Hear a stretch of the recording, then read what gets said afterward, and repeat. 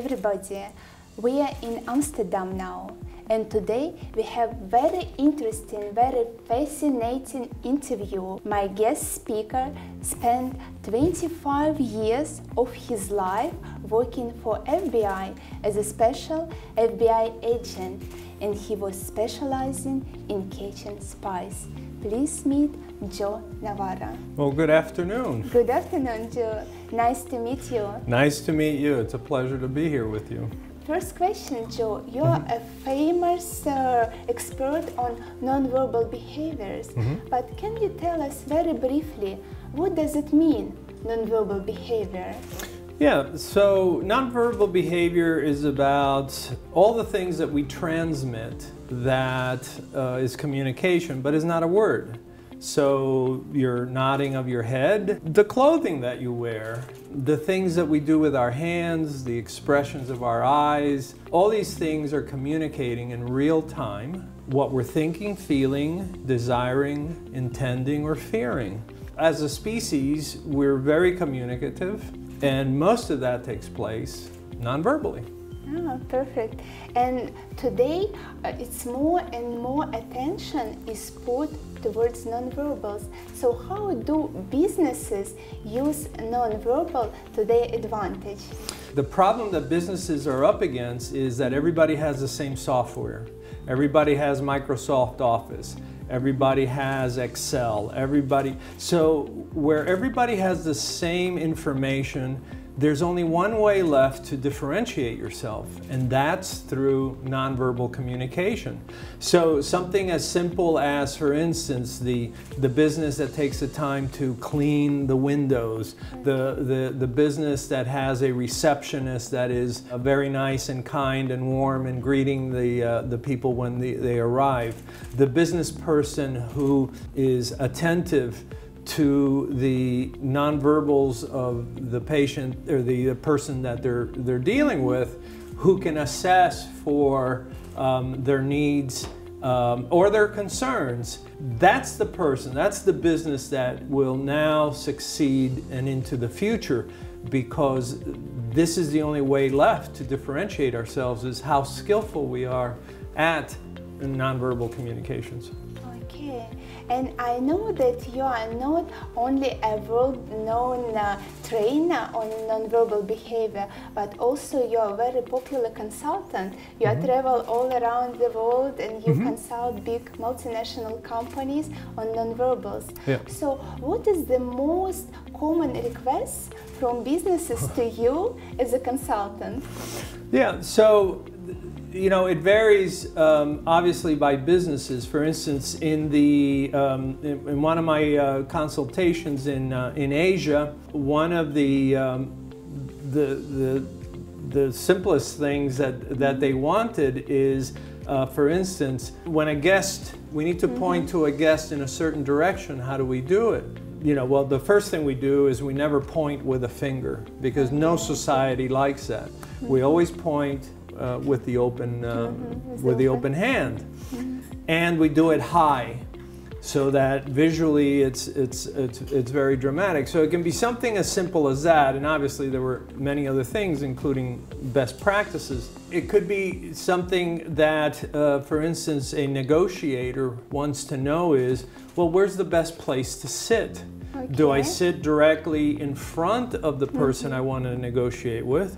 Or do I sit next to them or at an angle to them? And these are the things that in my business we cover, because where we sit, how we communicate often determines the success of the meeting.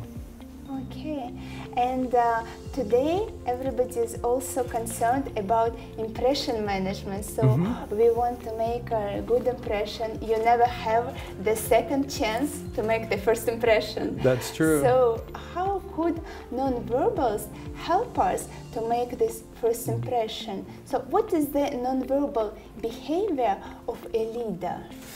Yeah, so that's a profound question, because the fact is that we begin to affect perceptions at the first time we can see each other. So sometimes it's at the horizon, sometimes it's down the street, sometimes it's down the hall, Sometimes it's in the parking lot. And when we talk about perception management, it's really about, you know, you're at home, you're putting on your clothes, you're looking in the mirror, and it's about what is the message that I want to send today?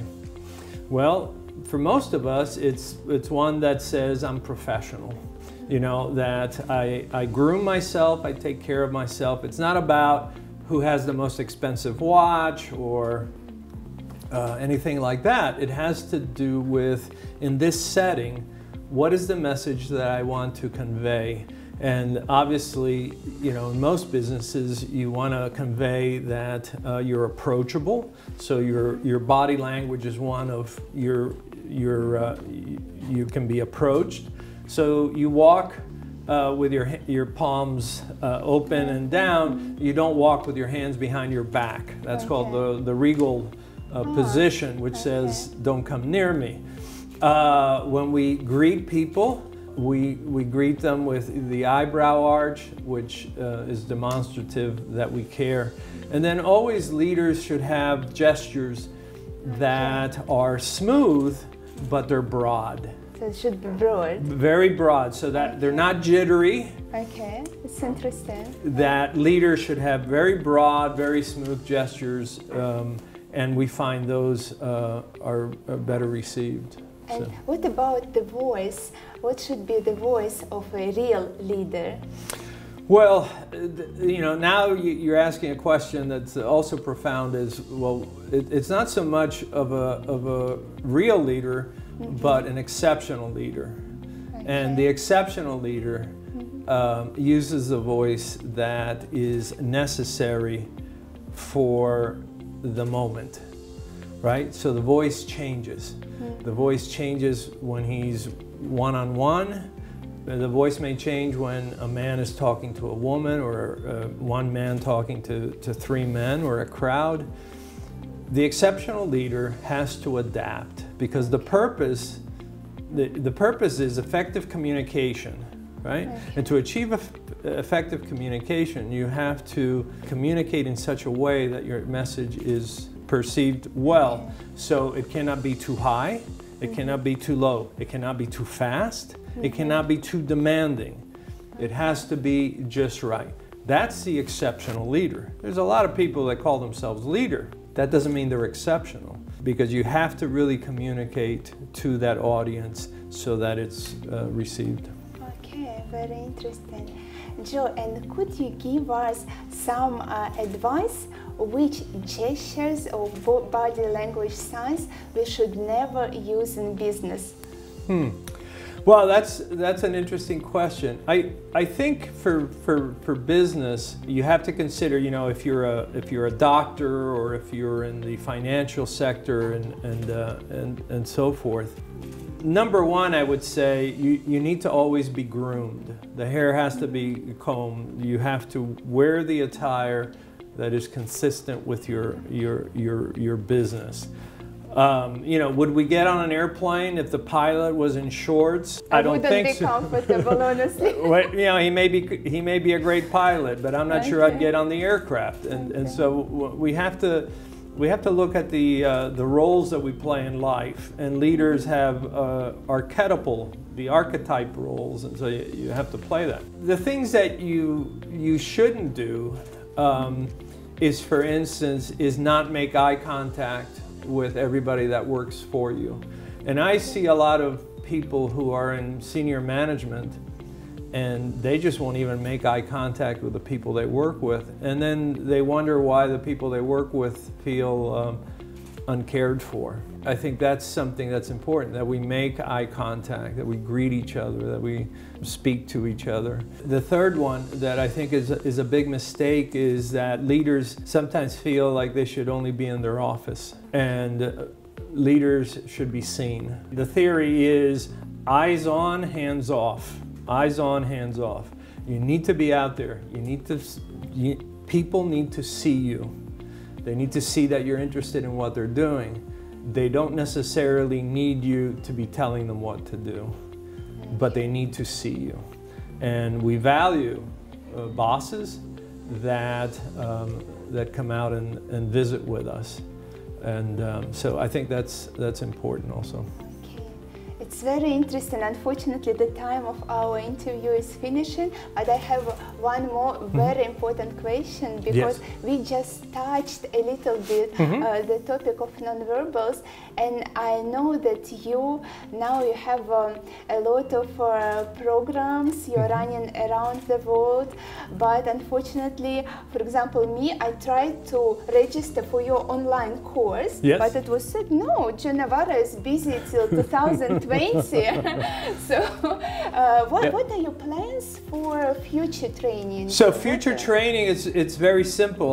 With the behavior company, and what we're going to do is do an annual training event here in Amsterdam to make myself and my material available to a lot of people on the European side of the house, but also people from Asia. At this event this week, we have people from Malaysia, we have people from the Middle East, and then we're also going to do one event in the United States, because the numbers were just out of control. I was getting more than 160 requests a year to participate. I could only take 3 or 4 students a year. To be fair to everybody who's interested in learning from me, this was the only way. So next year we're going to do it again here in Amsterdam. We may do it sooner depending on how things work out, but this is the way going forward, and it's nice when we can have 50, 60, 70 students at a time, and they can ask questions, and I'm there to answer the questions.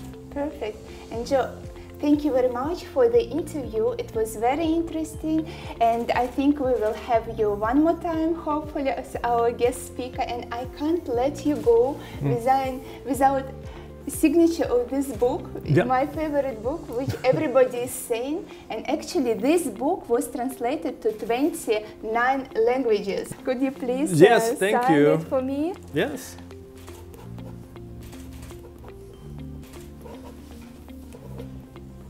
Thank you very much. I wish you good luck in your training in Amsterdam. Please come more often to us.